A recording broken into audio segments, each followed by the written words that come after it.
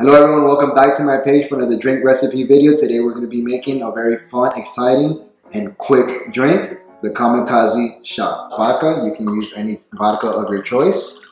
You put it inside our shaker, half an ounce of triple sec.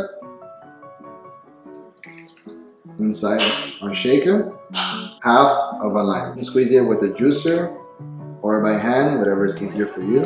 I always like to use a juicer. Now you cover it with your pint glass and you start shaking.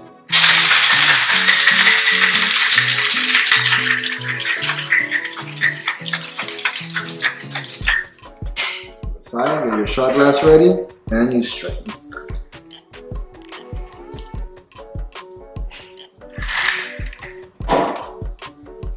And that, my friends, is how you make the Kamikazee shot.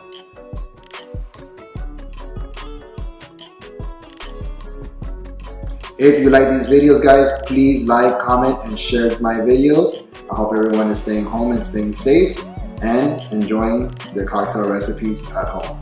Cheers.